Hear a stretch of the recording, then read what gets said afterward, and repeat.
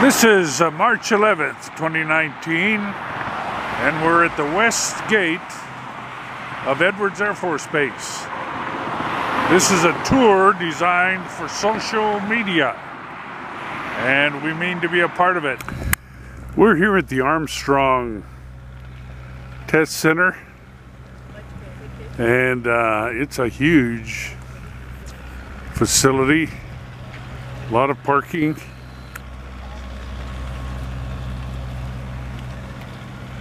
We're going down to the main building. I don't know the answer. I will find someone. You already know her? Dr. Geltzer. I'm the historian for the center, and I'll be chatting with you go inside about something specific, relevant to what you're here to spend the day talking about, learning about, and then I suppose there's time Try to keep the heat in, cold out. Oh.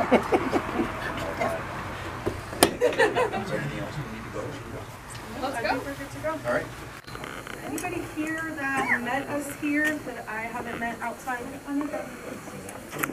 Hey, looking at or talking and listening to other people talk about, I'm going to spend some time talking about the object behind me here. It started life as the Lunar Landing Research Vehicle. It ended up in this configuration as the Lunar Landing Training Vehicle. So what you see now is the final configuration. In as simple a nutshell or as simple a story as I can make it, you go back to 1961, you're a NASA engineer, and Kennedy gives the speech about going to the moon, and you're with a bunch of other engineers, and before he's finished giving the speech, they're out of the room because they're rocket engineers and they're going to the moon and they want to figure out how to get to the moon, and you're sitting there listening to the speech and you realize that he figures we're going to get to the moon, but we have to bring the person back from the moon, and that's a matter of finesse. The moon has 1/6 our gravity, but it has no atmosphere. This is 1961. How are you going to train someone to land something on the moon, given those conditions? There are no 6 degree of freedom simulators in existence then. Computers are the size of rooms for the most part. There are no real portable computers that you can think of now. How are you going to train someone to land on the moon so that they can get home again? That's the challenge. And this is what they come up with. It's an odd structure. It's very, very lightweight, as you can tell. Very, very thin aluminum tubing. The odd part of the story is that engineers here down the road where you will be going at what was then the NASA Flight Research Center, and engineers at Bell Aircraft in Niagara, New York had the same idea but did not communicate. They weren't in touch with each other. They both realized that you had to have some way of descending and ascending at the same weight here on the planet, but you had to have a way of negating gravity as well as eliminating the side forces that you and I are accustomed to. You walk around, a gust of wind comes, you don't pay any attention to it, you simply lean against it. You don't think about it. You have to have a way of eliminating all of these forces that you naturally work against to walk or ride a bicycle and think nothing of. And you have to be able to eliminate these so that this can replicate landing on the moon. How do you do that in 1961-62? That is your technical challenge.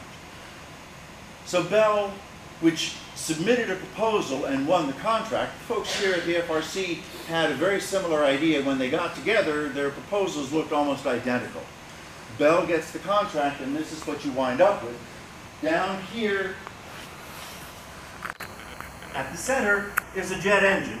It's aligned vertically instead of horizontally, this way. It's in a double gimbal, which allows the jet engine to stay vertically aligned while the structure itself essentially can pivot up to 40 degrees in any direction. So the jet will keep you aligned vertically, and this machine will pivot up to whatever, up to 40 degrees, and at the corners are thrusters. And the idea is that the pilot pseudo-astronaut will be able to maneuver this thing, pitch, yaw, translate laterally. And there are larger thrusters around the base of the jet engine to replicate vertical descent. So I talked about the absence of computers, and that is not entirely true. This is the two that came out here. This is vehicle 2 of the 2 that came from Bell that were assembled and then flown out here for 2.5 years. Because the thrust of this jet engine barely, and I do mean barely, overcame the weight of the vehicle with the pilot and the stores on board, the fuel and the hydrogen peroxide, Bell realized that there was no way they could do this with mechanical controls. So they substituted mechanical controls with a fly-by-wire system. This is the world's first pure fly-by-wire machine, full stop, period. This is the world's first fly-by-wire machine, full stop. It is, however, analog, which means that every time you wanted to reprogram your computer, you got out your soldering iron and you moved wires, because that's how the analog computers worked. And there were 3 little computers in the way back, and every time the guy up front was manipulating the controls, all he did was send signals to the computer. The computer then sent signals to control the thrust levels, and that's how you flew this thing. Started the jet engine, initiated climb to about 800 to 1,000 feet, pushed a button which went into lunar simulation. Now the jet thrust was reduced to compensate for 5/6 of the total weight of the vehicle, and now you're falling out of the sky as though you were in lunar gravity. And now it's up to the pilot to arrest the descent and start preparing for a landing, which is what you were going to do in lunar simulation or lunar descent, and this is what you had to prepare for. So now the pilot's using the left stick to control the 8 vertical descent thrusters, and the right stick that you cannot see to control the corner thrusters to maneuver and then make a landing. 8 minutes is all he had. After 8 minutes, he was going to be out of either jet fuel or hydrogen peroxide. He had no warning in the vehicle. Somebody on the ground kept a stopwatch and kept track of this. This is what they trained the astronauts to prepare for landing on the moon. NASA had 2 additional simulators. One was a fixed-base simulator, which means that there was no motion involved. Another was a motion simulator. The fixed-base simulator was at the Johnson Space Center, the Manned Space Flight Center at the time. It involved sitting at a monitor, a television monitor in one room, and in another room was a very large 3-dimensional map of the moon, and then a television camera would descend and traverse over the map depending on where the pilot in the other room was maneuvering this vehicle. So you viewed your descent over the moon, not very realistic. And then the other alternative was at the Langley Research Center. It was a giant tree, 400 feet long, 200 feet high, that would suspend via a cable a lunar lander that you could then traverse and make a descent. Neither of those risked a pilot's life. And in the case of the LLTV behind me here, as Gene Cernan said, this one hung your butt out over the line. There was no button you could push to reset. There simply was nothing to say, I would like a do-over. You started, you finished what you started as you would on the moon. There was no chance to do it again. This was the best simulator of them all. Neil Armstrong said when he landed on the moon, in retrospect, he said in 72 during an interview that when he landed on the moon, it felt like he had done it before because of this. Questions? Where's prototype number 1? I'm sorry? Where's prototype number 1? You said Prototype number 1 does no longer exist. Is that the one you In built? 1968, that's the one that Armstrong ejected from almost a year and a month before he went to the moon. Yes. you said this is prototype 2? This is prototype 2, yes. They subsequently built, after the modifications, Bell then built 3 additional ones, which were sent directly to Houston, where they were used to train the astronauts. There are 2 left of the total of 5, this and 1 additional one that hangs from the ceiling at the Johnson Space Center. So prototype 1 was not fully fly-by-wire in the same way? Oh, they were all fly-by-wire. Okay, so this type is, okay. These are all fly-by-wire, yes. So as were the Apollo, as were the Gemini and Mercury, Gemini, and Apollo capsules. Can you explain the process of the gimbal? Is it a hydraulic or is it a geared mechanism? It's, now that you're challenging me, I have to go back and look at this briefly.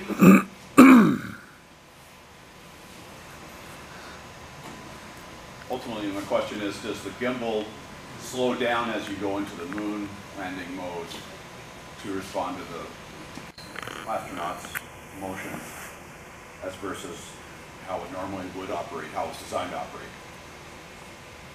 Ask that again. So when the astronaut goes into lunar landing mode, and you indicated that it slows down, the power plant slows down. Oh, it reduces the thrust. Right. So does the gimbal slow down as No, well? no.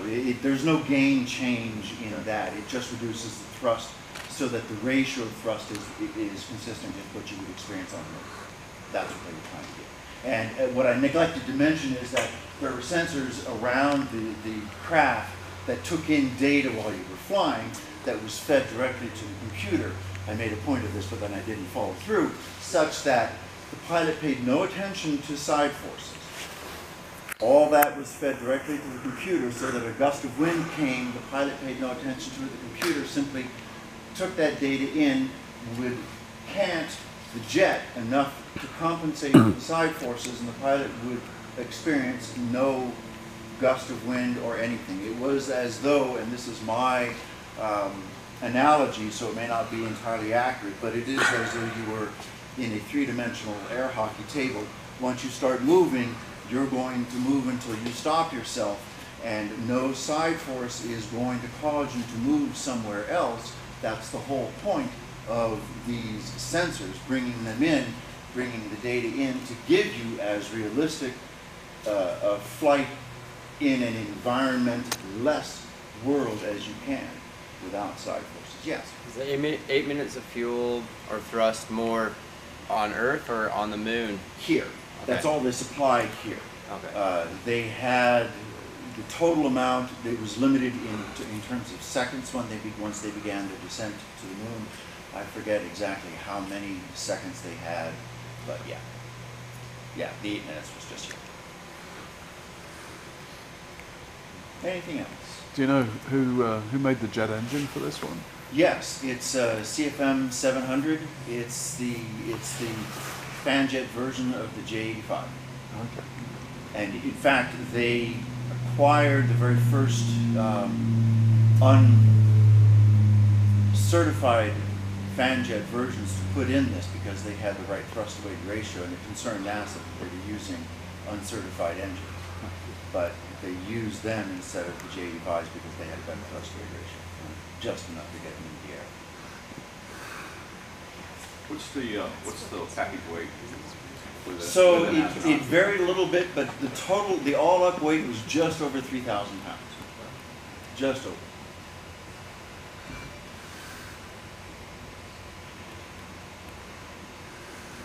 What else can I tell you? You want to know that? Ejection seat. The ejection seat was a Where did it Weber. come from? Pardon? What aircraft did it come from? It came from the Weber company down in LA. They no longer exist. It started out as just a basic ejection seat, and over time they changed it to a 0-0, and it was a 0-0, and then it went to a negative, so that you could actually leave it and get out while it was descending and still leave and escape safely. Because this thing tended to fall out of the sky rapidly. So.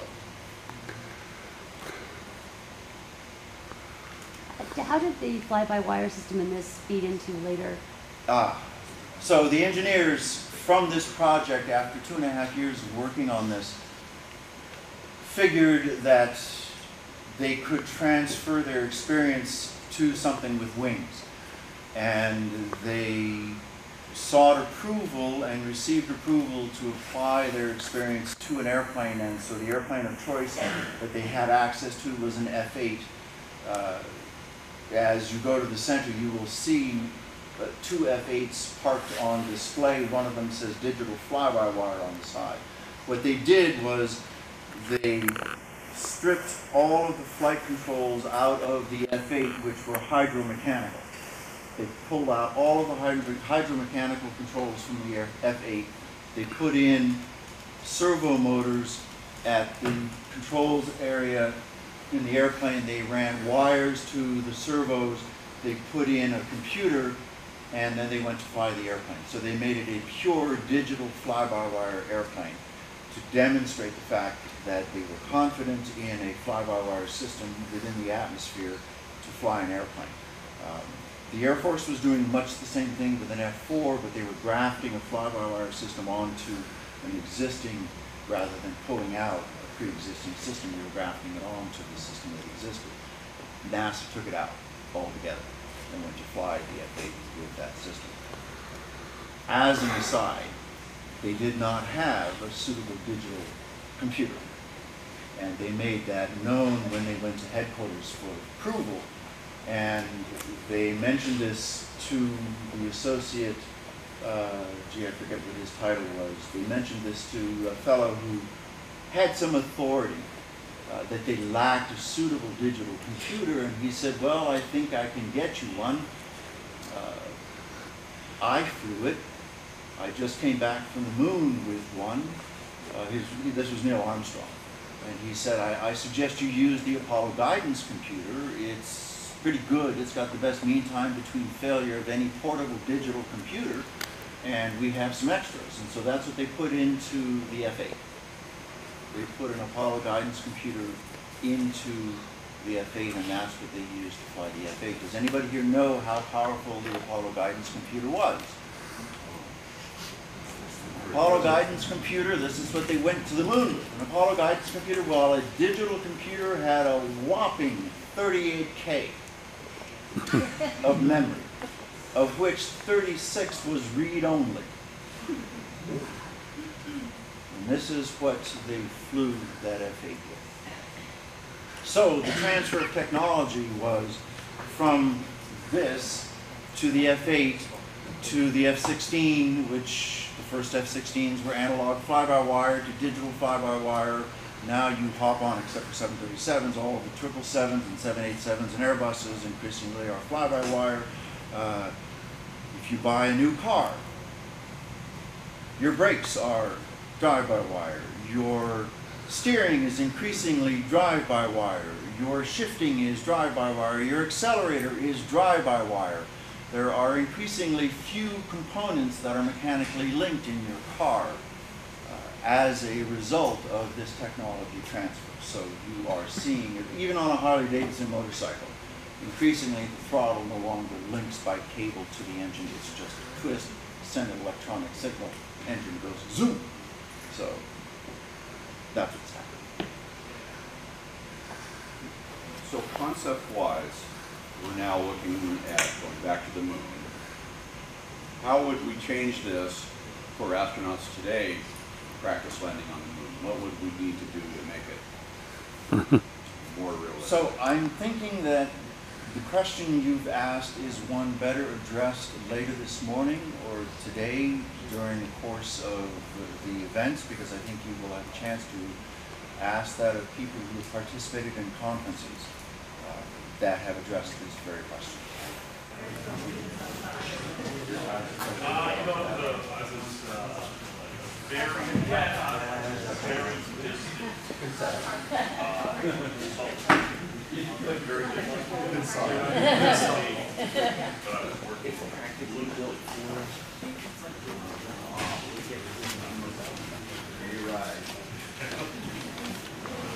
You too. If you're coming in through NASA, yeah, no sweat. What's your observation on things? Doesn't matter. We have public tours. You could also bring your local church group, your local school.